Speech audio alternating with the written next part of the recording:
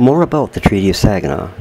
At the close of the final council, General Cass held with the Chippewa Indians a copy of the Saginaw Treaty and was given to the Indians for preservation. This document was in the possession of their descendants for well over a century. During those first post-treaty years, the Indians were living in bark wigwams, and even though they could not read the document, they considered it of significant value to preserve it. The treaty came into the possession of descendants of Notchicombe, an Indian referred to in 1895 by Harlan Smith, an archaeologist, as a real old Saginaw chief who was dead before Smith's time. Notchicombe was one of the more prosperous Indians. He was listed in 1854 as a land buyer in Buena Vista. Section 2, one of his descendants, Estella Squanda, is the widow of the late Reverend John Silas, a Chippewa Methodist minister in Iosco County. The treaty was in their family's possession until 1948 when, while it was being shown to a group of people, some unkind person made off with it. In 1934, the Reverend Mr. Silas had brought the Treaty of Saginaw, where a photocopy was made of it. Mrs. Rockwell M. Kempton presented the photocopy to the Hoyt Library, where it was on display. Due to being folded for many years, the treaty was in rather bad condition. When it was laid out to be copied, the pieces were not all properly aligned, and thus it is rather difficult to read the photocopy. The general's name appears where the signature should be, but does not resemble the authentic Cass signature. It is fortunate that the 1934 copy was made, not only because of the Indians' copy had been lost, but also because the copy or copies which Cass forwarded to the Secretary of War in Washington, D.C. cannot be located there. Only printed copies are available. In a letter dated December 3, 1964, Dr. Robert H. Boehmer, acting archivist at the National Archives, states in part concerning the Saginaw Treaty, "Our staff has completed a careful and extensive search of the Records Bureau of Indian Affairs and of the War Department and the National Archives, but has found little information about the history of this treaty and the distribution of the signed copies." It is a matter of record that on September 10, 1819, General Cass forwarded a copy to the Secretary of War. Its receipt was acknowledged by a letter on October 21, 1819, and with the exception of the supplementary article of request by the Indians, the treaty was ratified March 2, 1820. And regarding this supplementary article, some of these requests had been made by the Indians and rejected by the Senate on 3 previous occasions. A fact no doubt known to both the Indians and Cass, yet the Commissioner could well afford to allow its conditional insertion since it acted as an inducement to improve the attitude of the Indians. Mr. Joseph Shreve of Tamath Township, Saginaw County, has in his possession a handwritten copy of the Treaty of Saginaw. It is not known who made this copy. It is written on ruled paper with a fine pen and is a specimen of excellent penmanship. Mr. Shreve's ancestors, the Morris family of Morrisville, resided in the Flint River area for several generations not far from Panoganing, an Indian village where Indians had lived since time immemorial. It is possible that some members of the family made this copy for one of the Indians. On the other hand, it may have been copied from a printed version, but if a printed copy was available, it would seem unlikely that anyone would copy it by hand. Its origin presently is at least a minor mystery. Article 3 of the Treaty of Saginaw says, "There shall be reserved for the use of each person hereinafter mentioned, which persons are all Indian by descent, for the use of John Riley, Peter Riley, and James Riley, 640 acres for each. These men were of mixed blood sons of Chippewa women, and James S.B. Riley, who was an Indian trader along the Lake Huron shore during the 1780s.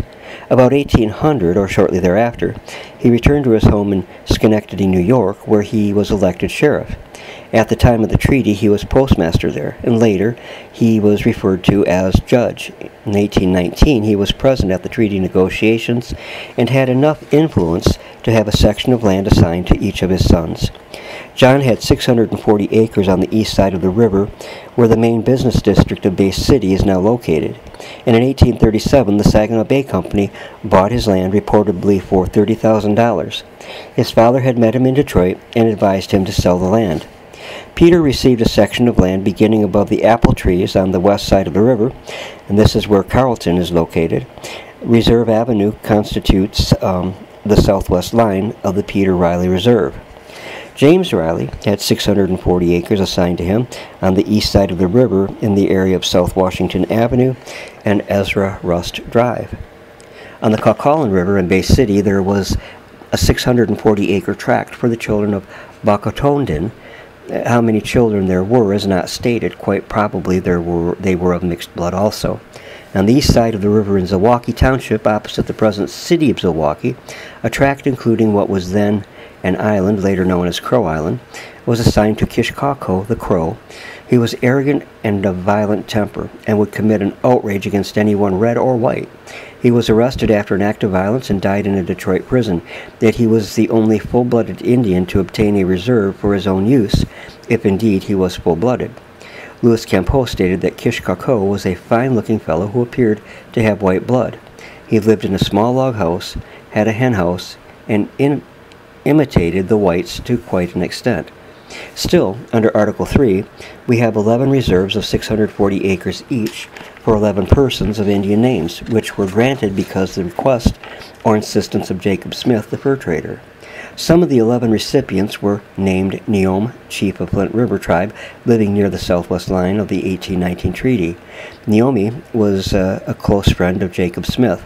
Some, if not all of the others, may well have been children of Smith by one or more Indian women. While he was not on Commissioner Cass's staff, Smith, like James V.S. Riley, made good personal use of his influence over the Indians. Showing the lack of good faith on the part of the authorities, there was a supplemental article to the above treaty which the Chippewas insisted on, and which General Cass submitted to President Monroe, and he, in turn, to the Senate for ratification. It was simply cut out of the treaty by the Senate, and the claimants received nothing. This supplemental article reads as follows. The Chippewa Indians, being desirous to reward Dr. William Brown of Detroit for the professional services which he has rendered to them for 20 years past, request that 3 sections of land be granted to him and his heirs in the tract of county hereby ceded.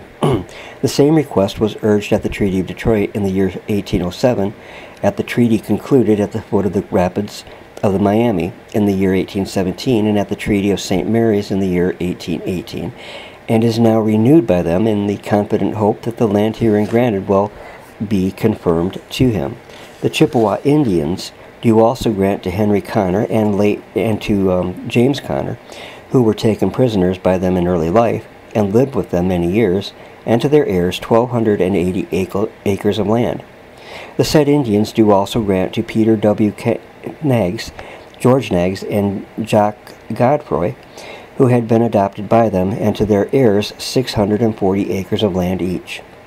The said Indians further requested that the 12 sections of land be sold in the same manner and upon the same terms as the lands of the United States are sold, and the proceeds appropriated under the direction of the President of the United States for the purpose of making roads to and through their reservations. The said Indians have also requested the sum of $1,298.20 be paid to Conrad Tennick as compensation for property taken by them at Saginaw in the year 1812. The Commissioner of the United States has admitted these grants and requests into this article, but not being authorized to accede to them on the part of the United States, he reserves the same to the President of the United States and to the Senate thereof for their decision. But it is hereby expressly understood and declared that the ratification or rejection of this article or any part thereof is not to affect any other article of this treaty. Signed, Louis Cass, and witnessed by John L. Lieb, Secretary. The request would indicate that the Indians wished to reward the persons who had befriended them, as well as those whom they themselves had offended in the past, a showing of kindness and remorse which is so often lacking in human nature. Whiskey drinking during the treaty negotiations was frequent, and the statement is sometimes made that Cass gave the Indians so much whiskey that they did not know what they were doing. Such a statement is hardly fair to General Cass or to the Indians. The general was fair, as the government would let him be, and we should not think of the chiefs and headmen as a pack of drunken Indians. A number of traders were present, which would mean that some drinking was done, but only one case of serious intoxication during the negotiation was reported, and this case may well have been deliberate on the part of the traders. The presence of a large number of intoxicated Indians would have created a dangerous situation. Getting the Indians drunk would not have been necessary, even if General Cass had planned to misrepresent the contents of the treaty, because, drunk or sober, the Indians could not have discerned what was in the treaty, since they could not read it. They depended entirely on what they were told concerning the treaty. No doubt the thought of promised gifts, the influence of Jacob Smith and other traders, had more to do with the Indians' acceptance of the treaty than drinking whiskey did. Louis Campeau reports that after the treaty was signed, Cass opened 5 barrels of whiskey for the Indians, and Campeau, disgruntled because he felt he had been treated unfairly in a decision Cass had made, opened 10 barrels of his own whiskey and had 2 men with dippers pass it out to the Indians, and he states that the Indians drank to fearful excess. But this incident occurred after the treaty was signed. Thus, it had no influence on the outcome of the negotiations. One factor to consider is the influence some of the traders had over the Indians. For the most part, the traders were trusted and may well have advised the Indians to be agreeable. We must remember that the traders had much to gain from acceptance of the treaty by the Indians. If the negotiations had failed, Cass would have taken the government's silver back to Detroit, and the traders could not have gotten any from the Indians. Once the treaty was signed, the United States government began to sell land to settlers, and this angered the Indians. They realized, perhaps first time, the spoken word of the white man assuring them they could continue hunting in the forest, and the written word, which gave title to the land to the government, could carry 2 different meanings. Although General Cass had said the Indians could go on to and fro from their wigwams without interference, the white settlers did not want Indians walking across their property. The Indians became unruly, interfering with surveyors who were attempting to extend the public surveys over the region. Pressure was put on the government by the surveyors for protection, and in 1822 the War Department decided to establish a military fort at Saginaw. On May 22, 1822, General Winfield Scott sent an order to Colonel Ninian Pinckney of the 3rd Infantry at Green Bay, Wisconsin, to select 2 companies and go to Saginaw.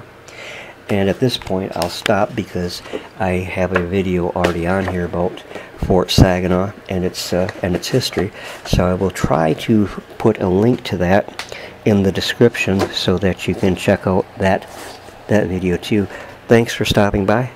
Like and give a thumbs up and subscribe. And again, thanks for stopping. God bless and have a good night.